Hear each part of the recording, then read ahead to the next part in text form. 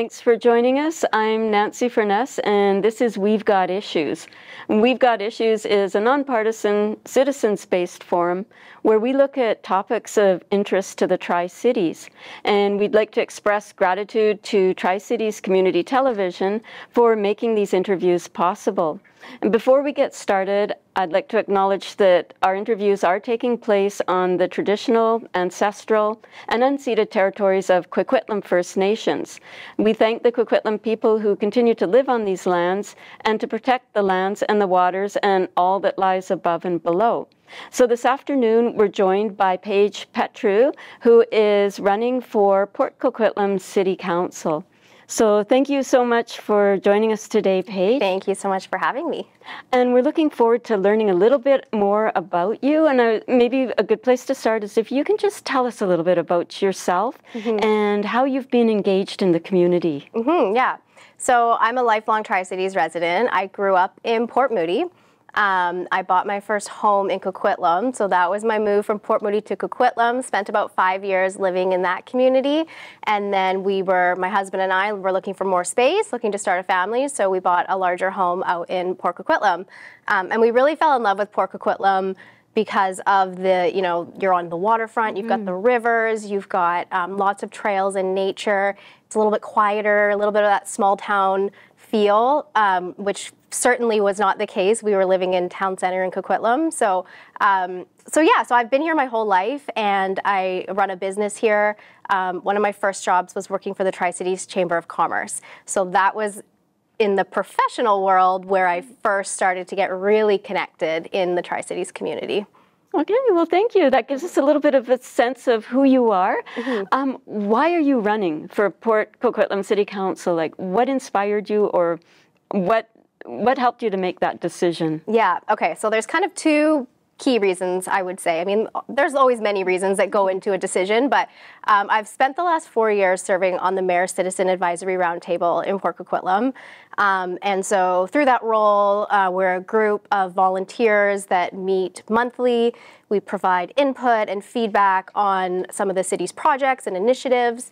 And so through doing that work and engaging in that process, I really started to develop a passion for not only the community, but also contributing to its future. And just gaining more of an understanding of everything that goes into running the community and all the decisions that are to be made. So that is where sort of the passion started to begin. And then also through that role, I started to receive encouragement from Mayor Brad West to put my name forward for council. Simply because, well, I shouldn't say simply because, but one of the reasons being that a voice like mine, a younger voice, a young mom, a business owner, was a voice that was lacking on council, he thought. And it would be a good perspective to bring to the table. And so when he told me that, I kind of took a step back. Originally, I was very caught off guard when he made the suggestion, but I took a step back and kind of looked at everything he was saying, looked at our current council, and realized that it is the voice of young millennial women, mothers, business owners is certainly lacking on our council, and it's such a big perspective in our community. I always say that everything that we bring to the table is substantial, and our stake in our community's future is very deep-rooted. And so I wanted to be able to bring that voice to the council table and represent my demographic of citizens. Right, and I think it is a significant demographic. Lots of young families in Port Coquitlam right now, and definitely if you look at the diversity on City Council, you're right, there is a voice missing there. So you will bring that voice to the table. I want to circle back a little bit and talk about the Mayor's Roundtable. I don't know a lot about it, but I'm wondering, how did you get on the Mayor's Roundtable? Like, what was the process, or how did you find out about it, and how did you get there? Yeah, so I think I found out about it originally through the Tri-City News, most likely. But so in 2018, when Mayor Brad West was elected to mayor, they made some changes around the citizen committees.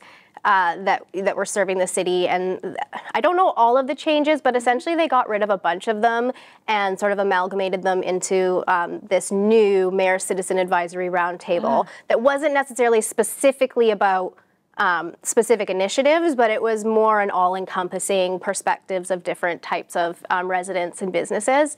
And so the process was an application process. They put out a call. I'm not sure how many applicants they got, but I think it was quite a few. And then there was, I know that Mayor West obviously played a significant role in going through the applicants and making sure that the roundtable had that diversity and was a group of people that was going to represent all the different interests of groups and residents and businesses in Poco. So I was selected as one of them, and I think we have, I want to say 20 people. I could be wrong on that. And some people, you know, with different commitments aren't always able to make every meeting, so it's hard to know exactly how many we have sometimes. But yeah, so, and it's been just a really great opportunity to learn and grow. Yeah, it's interesting. So just to sort of recap, so you applied for the position, and then was it Mayor West that made the selections? That's my understanding, but don't hold me to that because I'm not 100% sure what the whole process was. I'm sure maybe there was some city staff involvement, maybe council involvement, and maybe some other committees of some kind. I don't fully know what the process was behind it, but I know a lot of it was driven by Mayor West. And the goal is to try and get diversity of voices at one table? Yeah, so sorry. Oh, sorry, no, I was just going to say, and the other part of it, you had said that there were committees, individual committees before, with community representatives on them, and those were collapsed down, and then now there's this one round table where you have a variety of different voices around the table.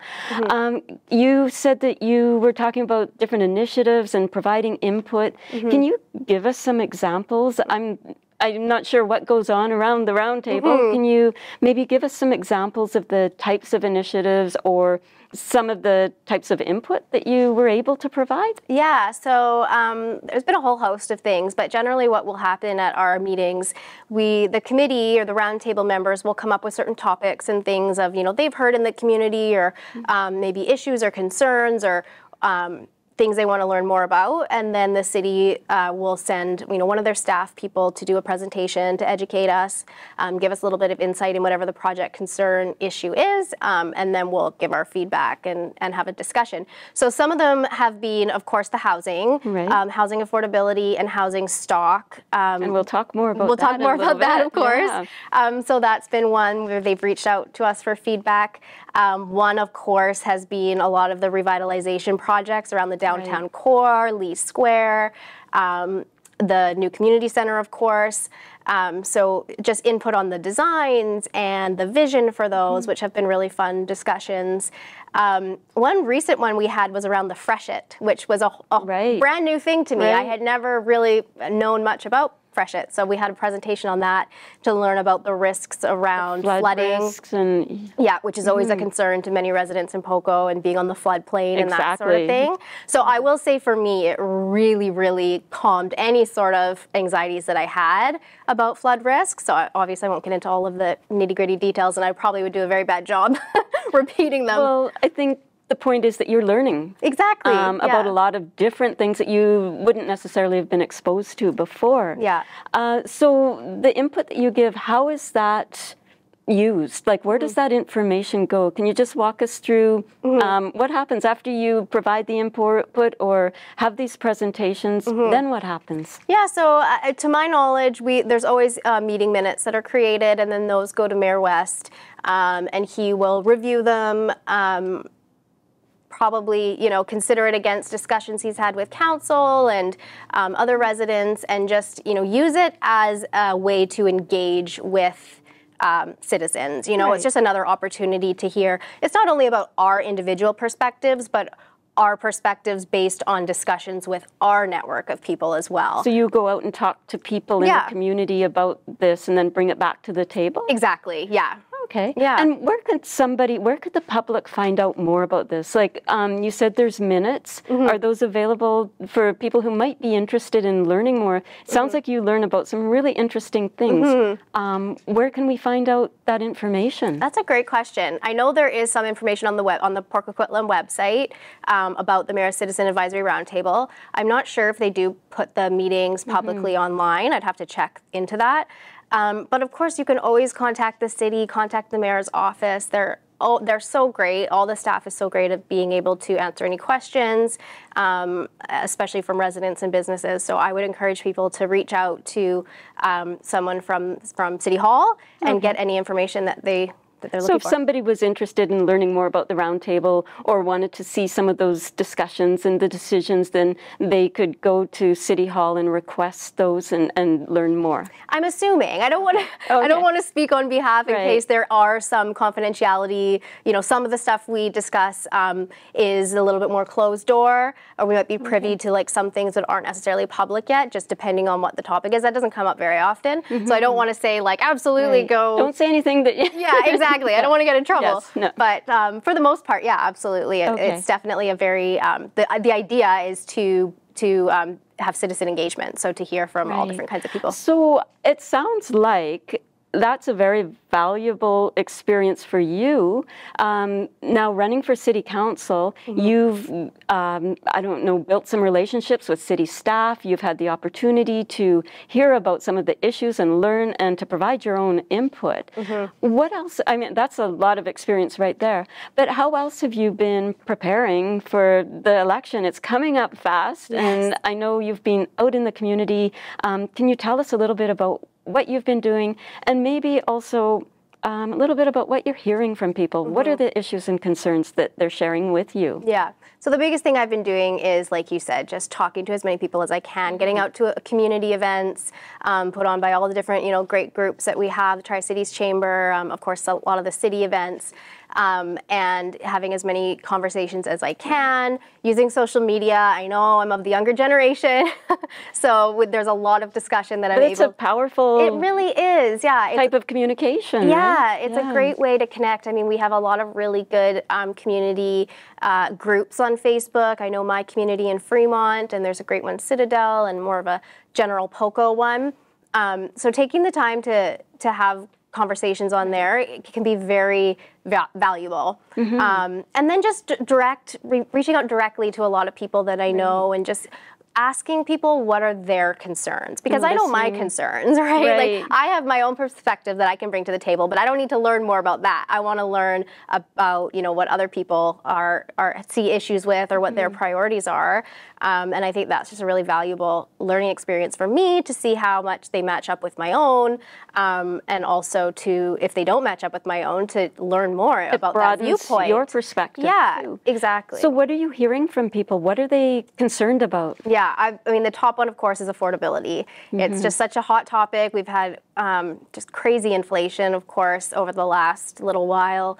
Affordable housing is always a topic of concern. So, people want Port Coquitlam to be a place where you can raise a family. And I say on top of that, we want Port Coquitlam to be a place where you not only raise a family, but you can retire and thrive in the community. And when your kids have kids and you have grandkids, you can still live in POCO and have a great life and have affordability in that stage of life. I think you bring up a really good point, because we do talk a lot about affordability crisis, and it oftentimes focuses on younger families who are really struggling to get into the housing market.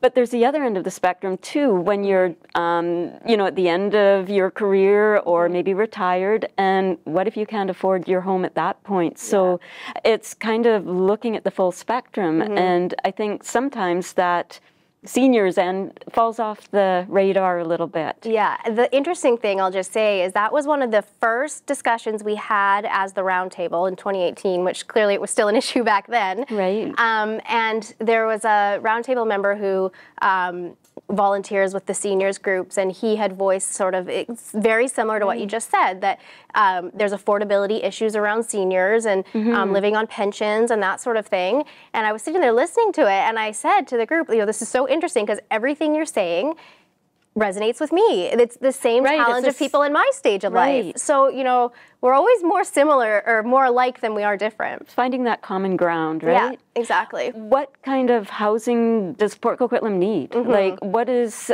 you know, maybe you don't have 100% of the answer, but what would you like to see as far as the type of developments or housing that goes into Port Coquitlam? Yeah, so, okay, one of the presentations we had around the housing stock really gave me a little bit of perspective on this. So, of course, we need more family homes, 2, 3-bedroom, 4-bedroom homes that are suitable to raise a family in. But I'll say something that probably doesn't get said more often, which is you have a lot of seniors or retired people, empty nesters, that are living in these large family homes, 5-bedroom homes, that are getting to a point in their life where they're saying, this house is too big for me. I don't need this much space. I would like to downsize, but I have nowhere to go. I want to stay in Port Coquitlam. Based on their lifestyle, maybe they don't want to live in an apartment. They don't necessarily want to live in a strata. Maybe when they're a little bit older, into their super senior years, they might want to, but they're still young and active, and they want to have a yard and have their grandkids over and that sort of thing. So I remember asking one of the people on the roundtable, being like, well, what kind of housing are you looking for? And they're, you know, they say bungalows, you know, smaller, detached homes, ranchers. So I think it's an important thing to look at. I don't, of course, it's not the answer to everything, but if we do have more housing stock that is more suitable to these empty nester downsizers, of course, if they're moving through the market, they're opening up some larger family homes. So it's you know, I'm sure there's a lot more economic analysis that would go into it, but it's an interesting You've put some thought into it, right? And exactly. Sometimes you have to get a little bit creative. What do you think about co-op housing and those sorts of options? Do we have enough of that in Port Coquitlam? Do we have any of that in Port Coquitlam? I don't think right now there's ever enough of that, sadly, which is a very sad truth.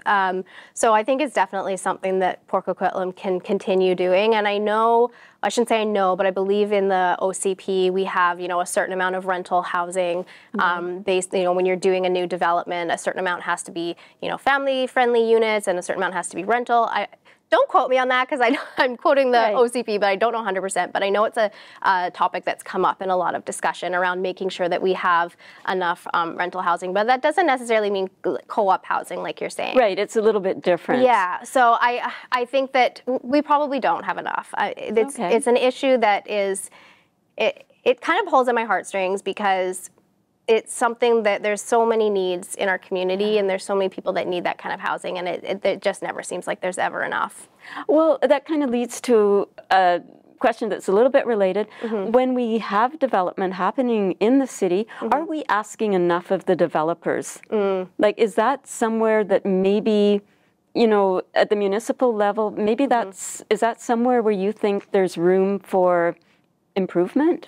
There could be. I will say I know that POCO's done a really good job of creating those guidelines for developers and holding their feet to the fire and making sure that there is a certain percentage of homes that meet certain types of demand.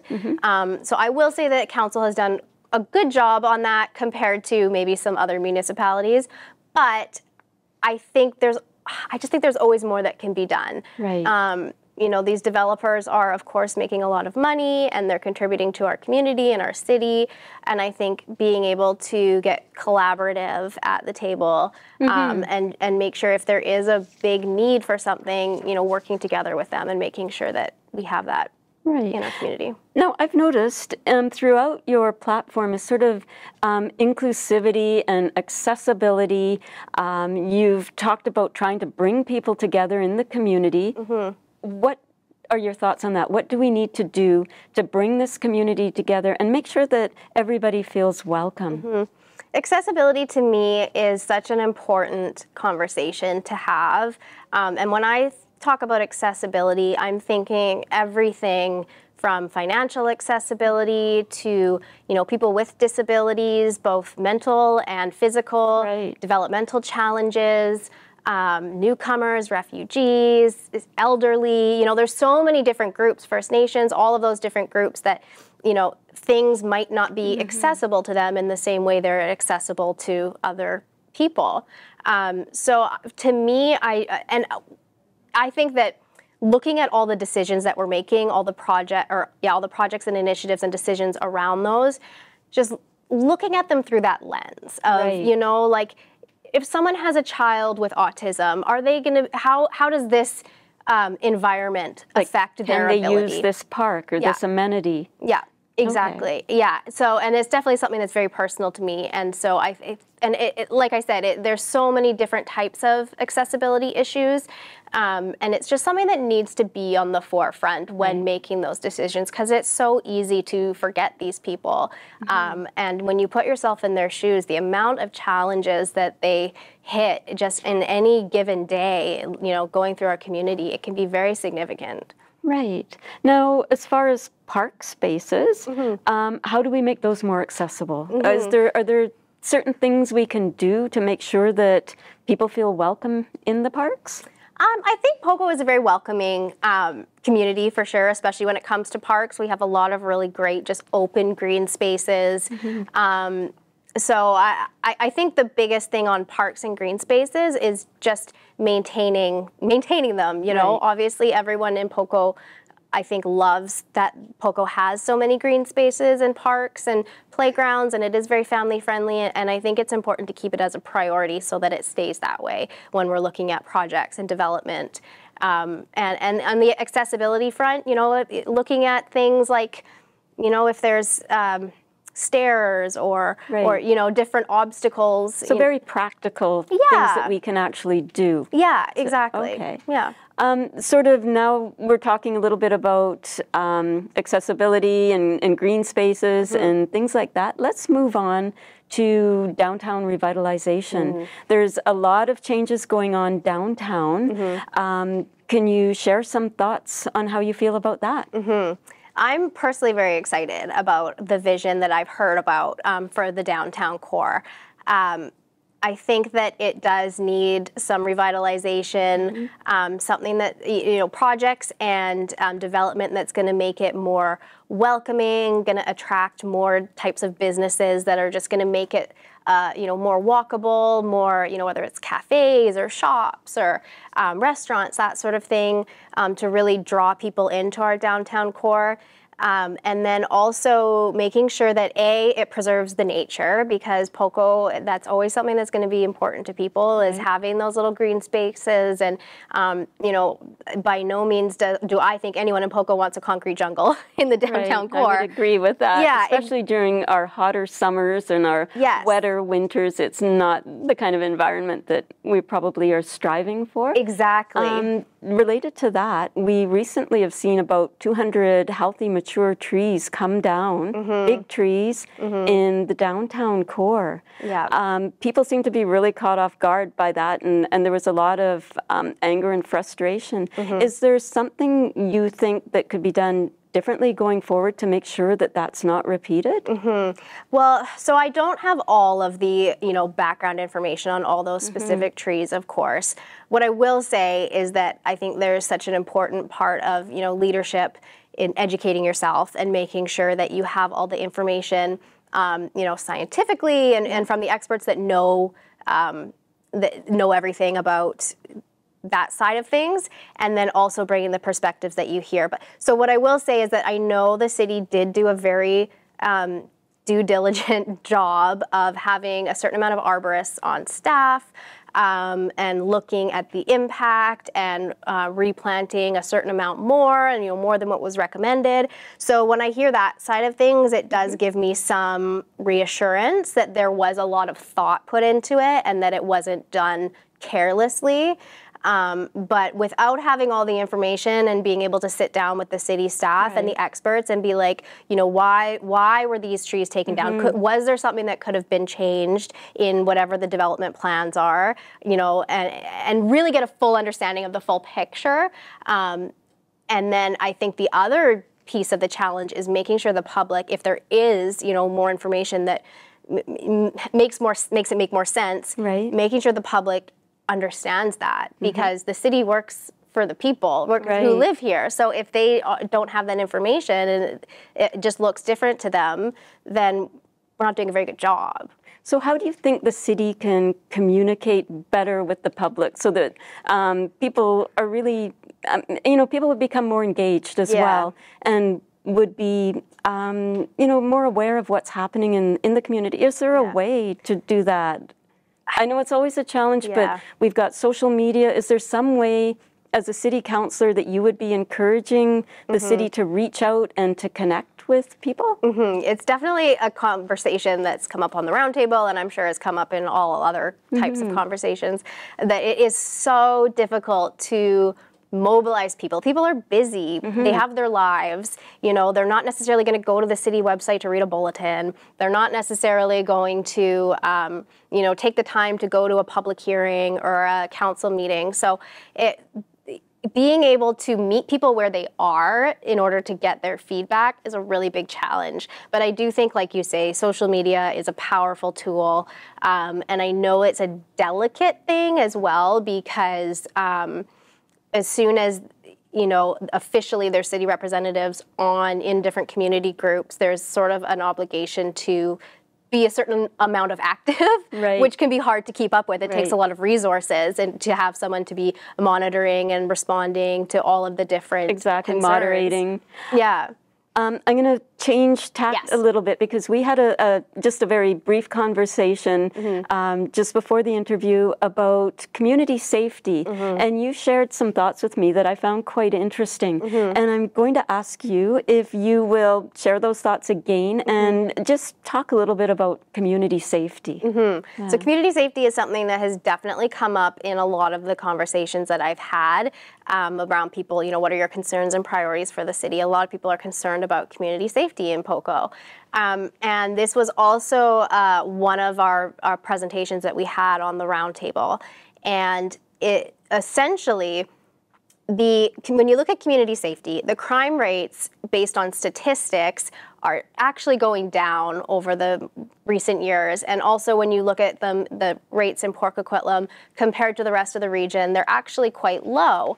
But people still cite community safety as a concern. They still don't feel safe. So it becomes the issue of community safety, of the perception of feeling safe. It's incredibly important. Exactly. Even if people are safe out in their community, if they don't feel safe, it doesn't matter whether they are or not. They're not going to go downtown. They're not going to go out and be in the community. So it's a hugely important thing. Is there something, now our time is almost out here and we have so much to talk about. Is there something just very briefly that can be done to change that perception? I think it's something that our local community police it's very much on their radar and they're working on. I think just a presence in the community would really help, whether it's at different community events or just out, monitoring during the day. And so, I think that it's probably a complex thing to tackle, but I know there are steps being done, and I think that they should continue. And I think the first step is just what you've said, is the perception. Like, we are under the perception of maybe that spaces aren't safe, when in fact they are very safe. I have two more questions. One is just going to be a real quick one. What is Port Coquitlam's biggest environmental challenge right now? I mean, when it comes to climate action in POCO, for me personally, I am so overwhelmed by climate change. Hearing that a lot lately. It's a huge issue. It's the entire globe. And so it often feels like, well, whatever we do in POCO is a drop in the bucket. But at the same time, everyone needs to do their part, whatever it is, whether it's, the charging stations for electric vehicles and making, that type of transportation a more accessible. And there's something a role the city can play in that as well, providing more EV charging stations and. Yeah, exactly. So I mean, and even something as small as that, if it's something we can do, it contributes to the solution. Absolutely. A lot of small contributions add up to something significant. I have one last question that we always ask, and it's around a respectful workplace. So you may be entering a new realm where you're working around a little bit different of a table with some colleagues, and you may not always agree. So there are decisions that need to be made, and maybe you won't agree with all the decisions. And sometimes the issues can get contentious a little bit. How will you handle those types of situations, and what do you bring to the table to sort of ensure that those situations can be worked through? Yeah. I think that, first of all, like leaving the ego at the door, like nothing is personal about the issues we're talking about. And disagreeing is inevitable, and it's actually a good thing at these types of tables, because you want to be able to have that open discussion and, you know, being respectful and having integrity. If we can't have those open discussions free of judgment, we're never going to evolve and get anywhere. So sort of a safe space. Exactly. Yeah. And I mean, that's always a value of mine in everything, you know. I mean, we talk about, you know, mental health and destigmatizing and like all these other issues. The key thing is having a safe space, no judgment, open, respectful conversation. And so I think that just reminding everyone of that, and, you know, if things do get contentious, it's all for the greater good. We just need to all be respectful of each other and hear each other. And there is a lot of talk about having some municipal oversight, or some provincial oversight, I should say, and having like an integrity commissioner or somebody who's an independent third party come in and provide some oversight and some guidance in the situations where hopefully they won't occur. But if there is a situation occurs that can't be resolved around the council table, would you be supportive of that? I think it's sad that a group of adults need to be babysat. But of course, yeah, if people aren't feeling comfortable or safe when they come to work in their job, then absolutely action needs to be taken to ensure that they are. And, you know, there's so many different tables, and of course we can't speak to every single closed room and what takes place inside of them. But of course I would be supportive. I think that that's a very important piece of what we do. Okay. Well, I would like to thank you so much, Paige, for taking the time to come in and talk with us this afternoon. I think we've got a good sense of who you are and where you would like to see things go. So we'll wish you all the very best in your campaign. Thank you so much. I appreciate you having me. Thanks for joining us. I'm Nancy Furness on We've Got Issues, and we've been talking with Paige Petriw, who is running for Port Coquitlam City Council.